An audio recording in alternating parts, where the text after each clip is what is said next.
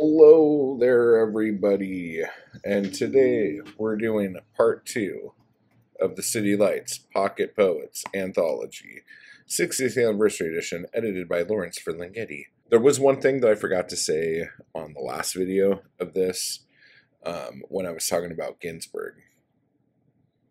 Now, I really dislike it when people do this, and even Doug Blazik, in probably my favorite book of poetry by anyone,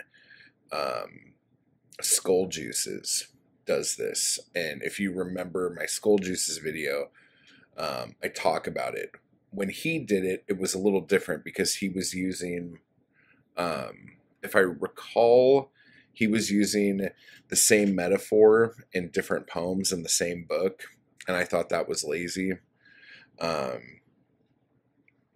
in here, and this is back in Kaddish, in one poem, Ginsberg says farewell with a long black shoe, and then in the next poem, he says, and a long black heavy shoe from your bony left leg. I'm not going to make a huge bitch about this because he's obviously, well, one's to his aunt and one is for his mother, it sounds like. So maybe it is him using the same thing to describe two different people.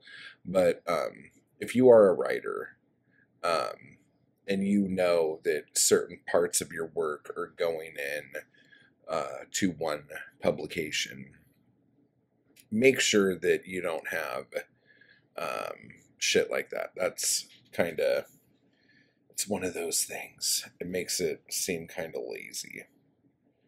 Okay, and this, no, not there.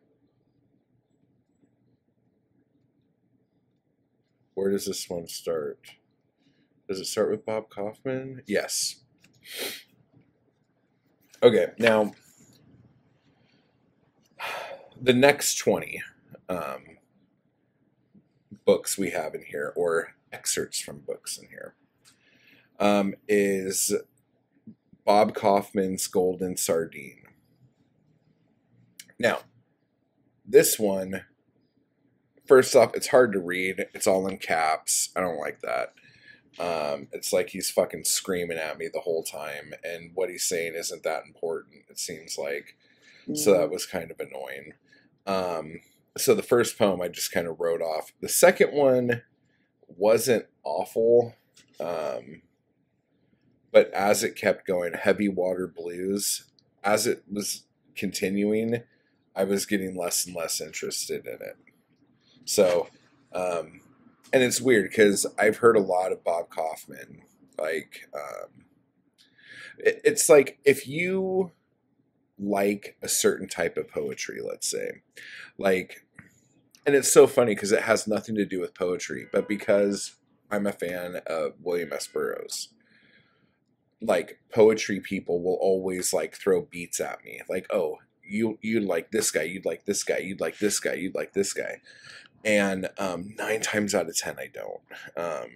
But he was one of those names that got thrown at me because I like Burroughs.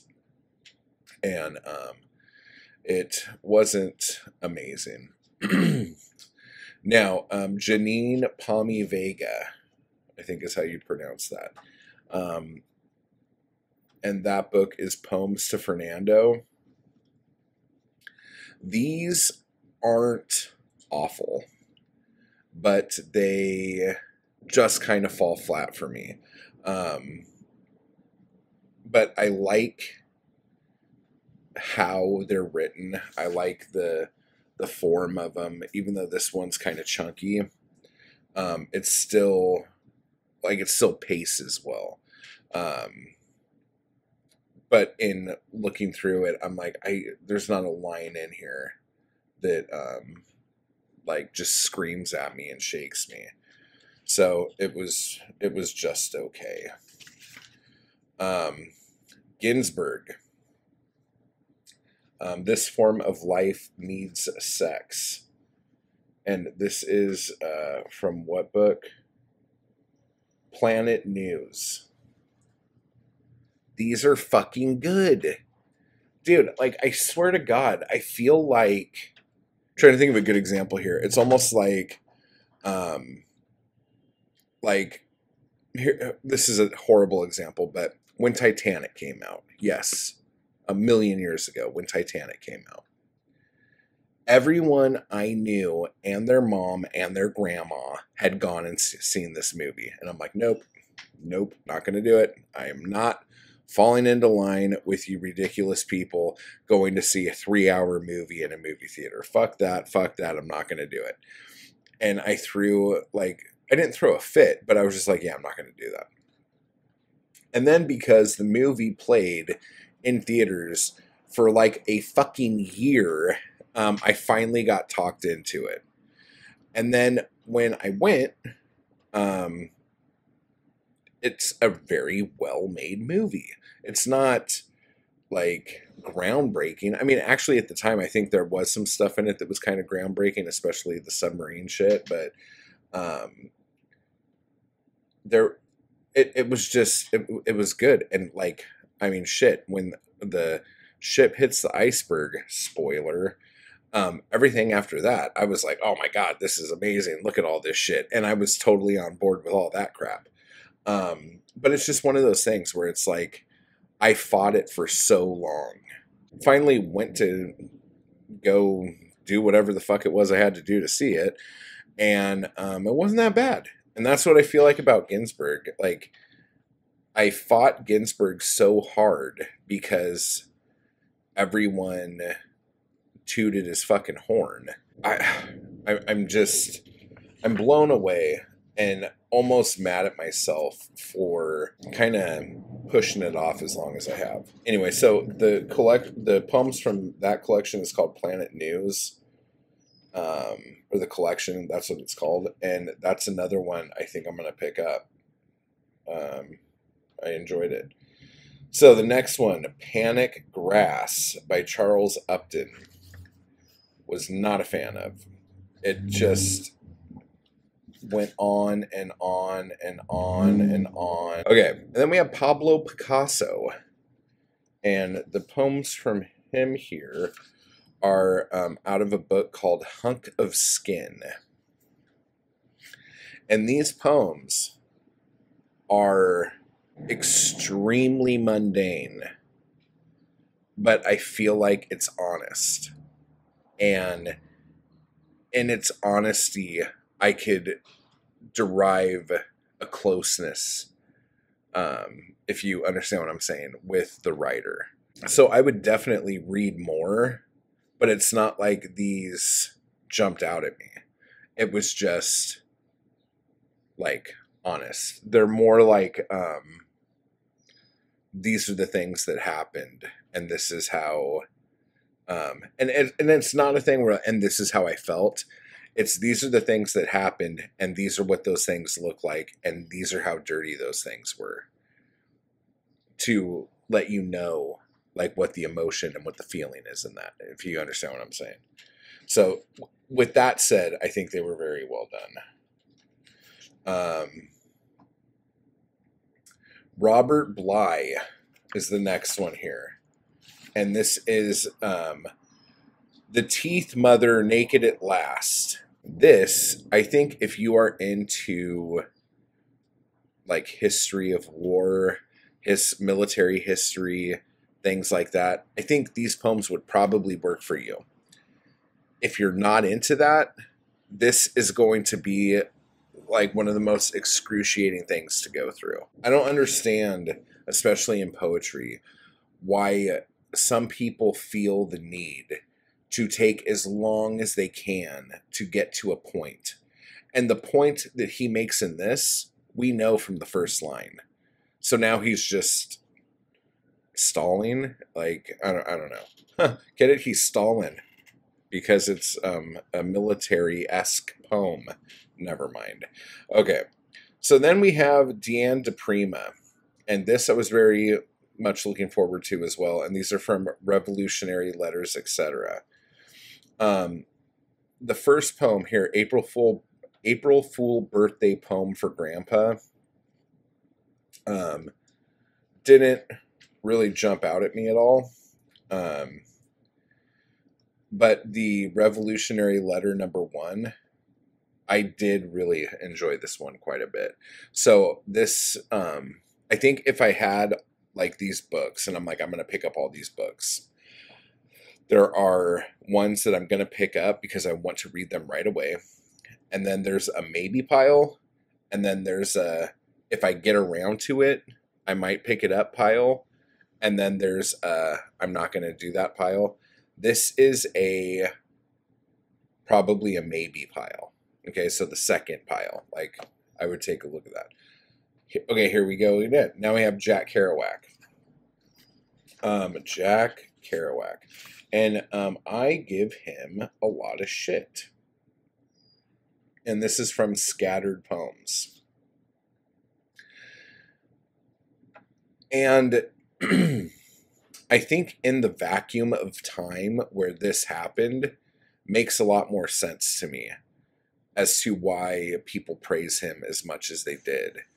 Because if you look through this book, and this book is his peers, he's pretty fucking good, okay? And maybe the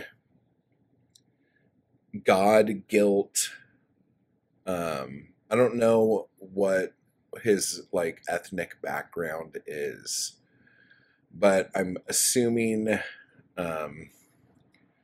East Coast, mid-50s, there's probably some really heavy religious guilt in his life. And these poems here, there's 3 of them. And 2 of them, they just kind of hang so hard on religion and God that I can't get into it like that. But his poem that is entitled Poem actually was pretty good. I enjoyed that. So yeah. And then we have Andrei Voznesensky, Doggle Lips. And this I didn't like really. It's kind of like a poem about him reading in front of, I believe, an American audience, and I think he's Russian or something like that.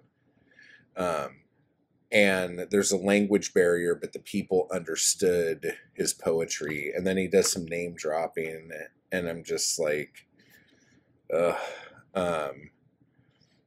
But I also like the comparing people to animals that are there, like his how he sees the crowd. That I really dug. But yeah, so this is an I don't know, but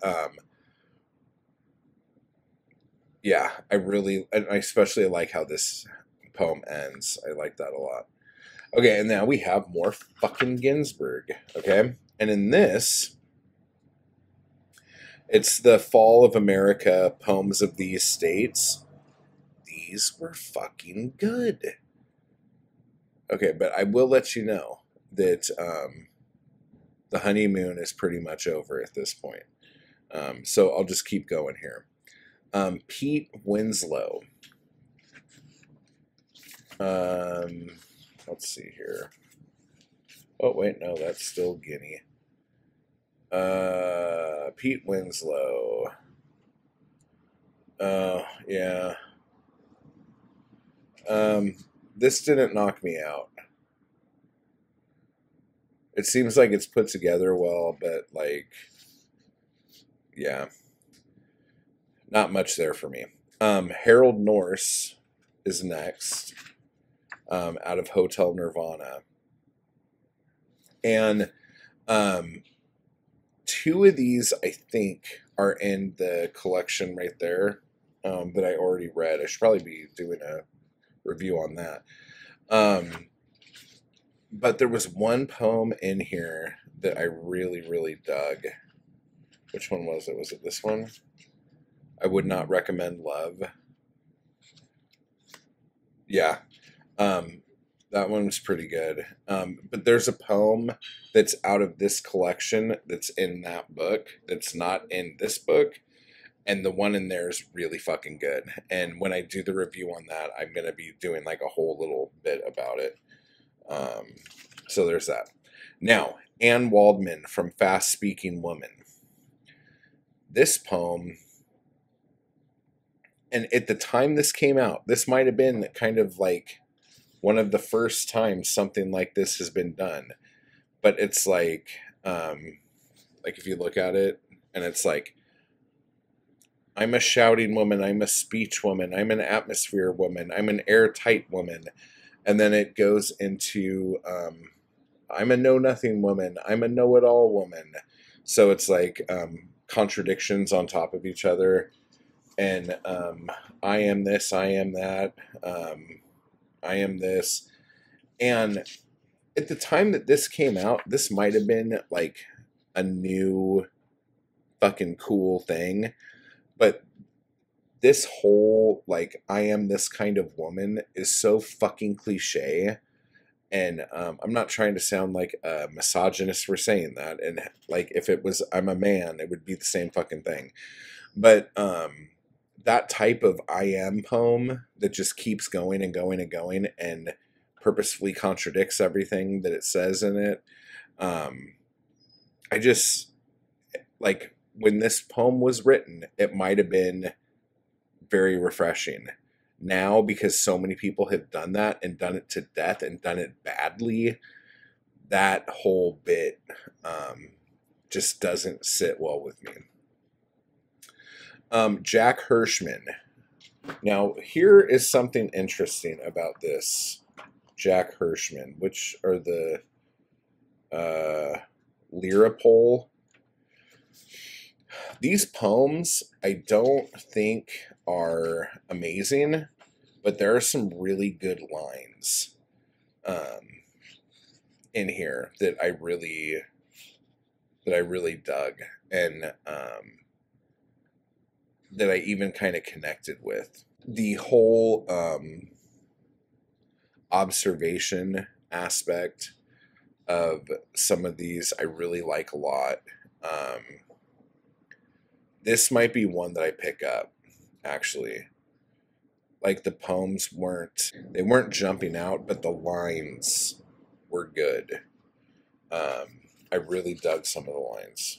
And I know this video is probably getting long like the last one was, so I'm trying to kind of step on the gas here. Now we have another Ginsberg joint. And this is from Mind Breaths. And these are not as good as the previous ones, but they're okay. Okay? So Mind Breaths is just okay. We'll come back to him. And then we have Stefan Brecht from, what is his book called? Oh, just poems. He seems to be a straight shooter in these poems, and that I appreciate. I think what I'm going to do with this guy is I'm going to kind of search out some of his stuff and see if I could find any other of his poems online and just kind of go through them. And if I could find more meat and potatoes to what I'm looking for, I might pick up this book. Then we have Clean Asshole Poems and Smiling Vegetable Songs. Now, right off the bat, I like that title, and this is by Peter Orlovsky. We have a snail poem, and I'm just like, okay. Poems from Subway to Work. This was actually pretty fun, and I dug that one quite a bit. And then we have a collaboration with him and Allen Ginsberg in A Letter to Charlie Chaplin. I don't understand. I don't get it. And then there's someone named Antler. I don't know anything about Antler, but it's from the book Factory. And this is some of the, just like the working stiff, slave away to fucking not have anything to show for it. If you're into that kind of shit, this is good. Like, if you're into that, like, if everything I read by this guy is like that, then it's not going to be good. But if it just happens that these two poems in here, that's what they're like, well, I'm assuming Factory, the whole thing's going to be like that. So that whole book will probably be like that. But after you get out of that book and read other stuff, if it's still just like that, that's going to be kind of bad. But I think this book could be kind of cool to look at. So that's one that's getting picked up. Now, do you remember when I said Philip Lamantia? I wasn't into the poems from in there, but in the first bit on here, he was really good. In this collection here called Becoming Visible, I did not feel that way. I felt back to that way. So Lamantia is fucking hit or miss. And I just did not dig these. And then finally, number 40 here, we have Platonian Ode by Ginsberg. And I did not like this. It just goes on and on, shocker. And it doesn't, I don't think it fucking says anything. I think it just goes and goes and goes, and nothing's there. Nothing happens. So, and fuck, that might just be me. But so what I will say, the first 20, I liked a lot more than I liked in the next 20. And if this is a progression, then the following 20, the final 20, I'm not going to like it all. So I'm really hoping, guys, that that's not true. And that I could find some love in the rest of these. So I'm going to go look at some prices on some of these right now, because I was just doing little searches on my phone, and I realized that a lot of these books I can't find anywhere. So this whole thing I'm doing might be for naught. So I'm kind of bummed out about that. So I'm going to look for those. Get ready for Hankathon next week. That's still a thing. Go over to my Patreon. Go to IHateMountWall.com to read my stuff and find out where you can get my stuff. And yeah, and I guess I will talk to you guys later. Bye-bye.